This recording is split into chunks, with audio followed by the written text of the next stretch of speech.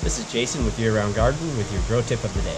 Topping is a high-stress method of training your plants to grow in a way that they wouldn't normally grow in nature. This allows you to create fuller, bushier plants with multiple primary or terminal buds. To properly top your plant, identify the primary bud site, follow that stalk down to the next node, and you're going to cut just above that node. You have now turned one primary bud site into two, successfully topping your plant. This is Jason with Year Round Garden with your grow tip of the day.